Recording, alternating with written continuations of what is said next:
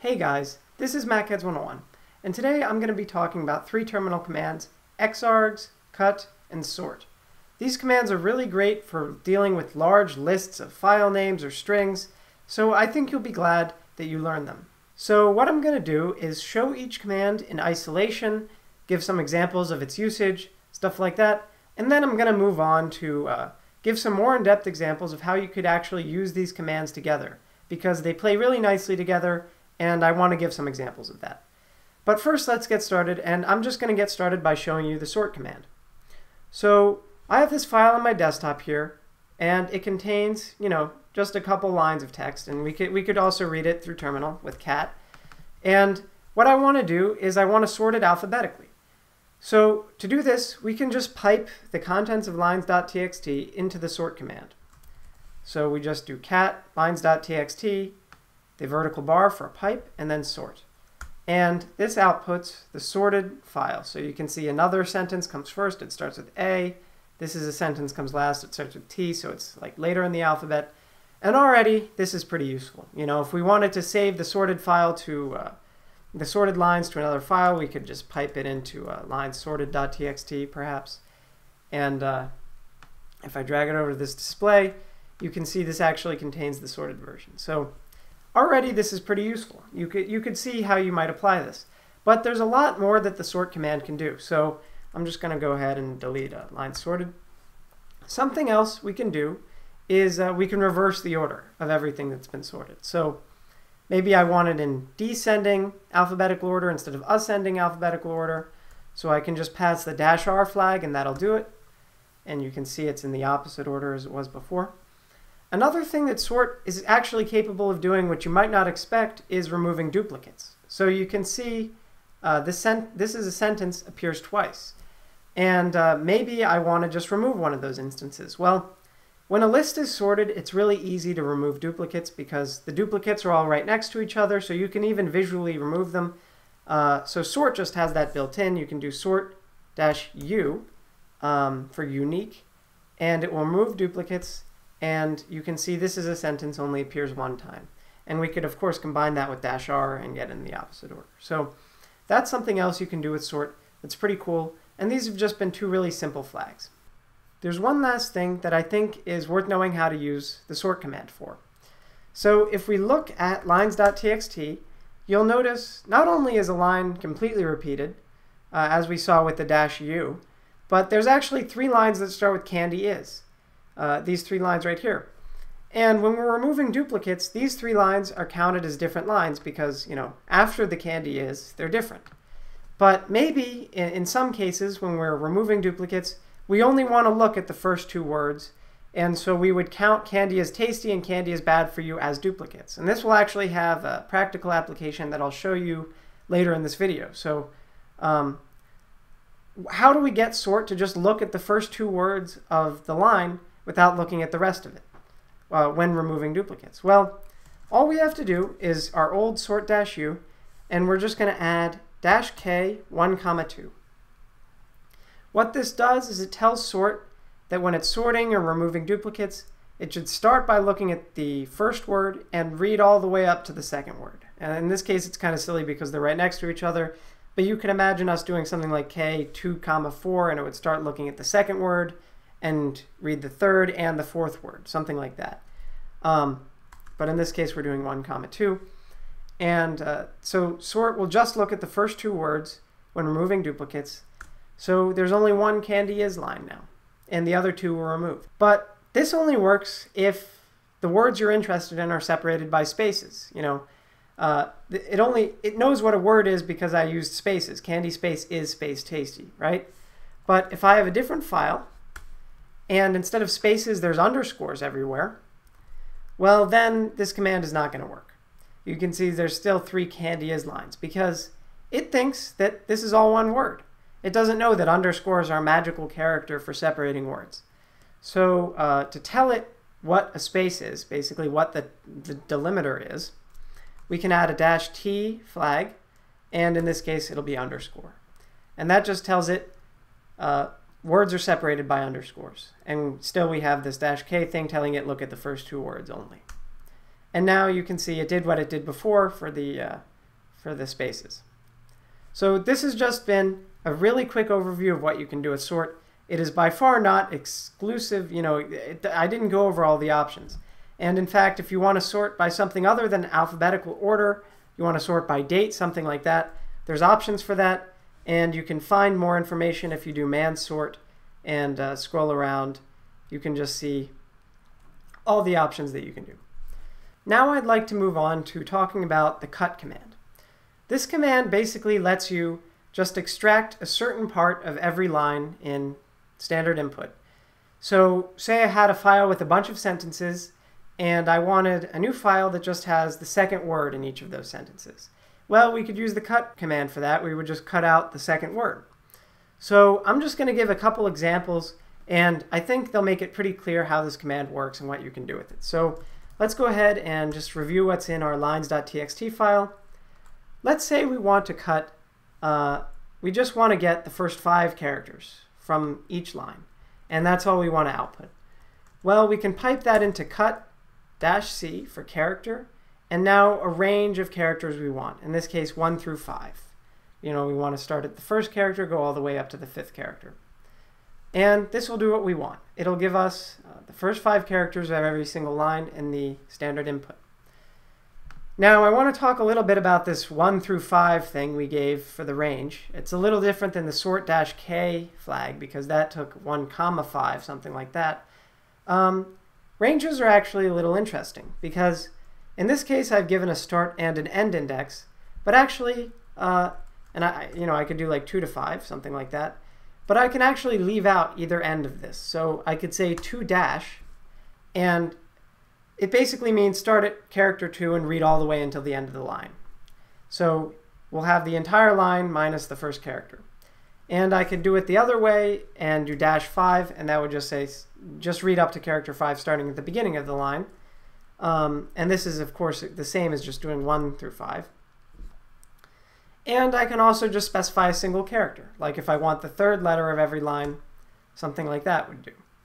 So that's just the idea of a range. It can be, a number dash another number, just dash number, number dash, or just a number. Now, nothing is complete unless we can deal with words, basically. So once again, if we look, maybe we just want the second word of each of these lines, something like that. Well, unlike the sort command, cut doesn't automatically assume that words are separated by spaces or something like that. So we use -f to specify, in this case it stands for field. Just think of that as a word. And this will tell it read the 3rd word, so I guess we actually want to read the second word. And now let's think about what our delimiter is. In this case, words are separated by spaces. So to tell it that, we do -d, and then the delimiter, the thing separating it. In this case, it's a space, and we can't just type a space because that would just mean nothing, so we have to do it in quotes. Just because a space is just, in the shell, a space just separates arguments. So we have to put it in quotes to indicate that we really want the space there. And now you can see, wow, I didn't actually realize all of these lines start with, or have is as the second word, except for one of them. But that's pretty cool. So we get the second word. We could also get the first 2 words. We could get, starting from the second word onward, we get 2 to 3, something like that. So this has just been how to use cut to cut with characters or words. There's a lot of other options you can use. Of course, you can use -b for bytes instead of characters. So you can, of course, have a look at the man page and read over all the options. So last but not least, I'm going to be talking about the xargs command. This command basically just lets you take all of the lines or words from standard input and pass them as arguments to some other command. So to give a really simple example, I've created a file on my desktop called touched files.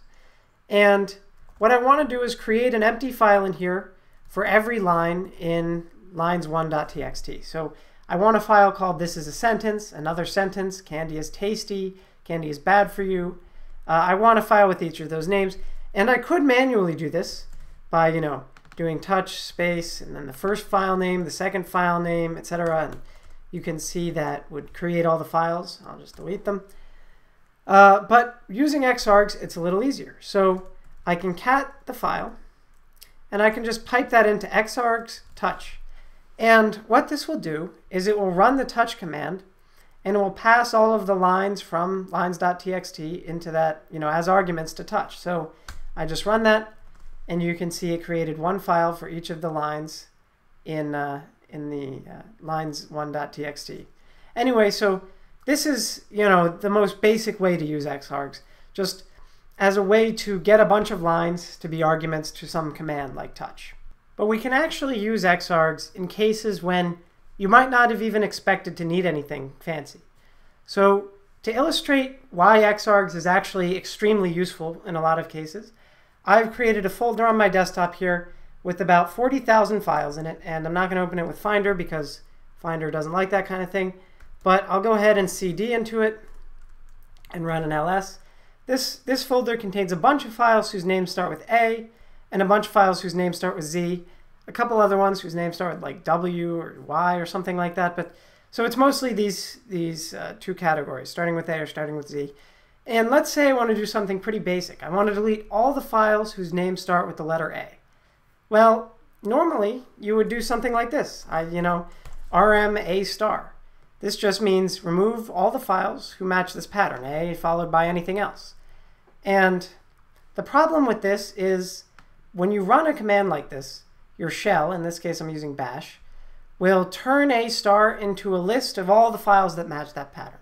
In this case, probably about 10,000 files. And it'll pass all of those files as arguments to rm. So rm will get 10,000 arguments or something like that.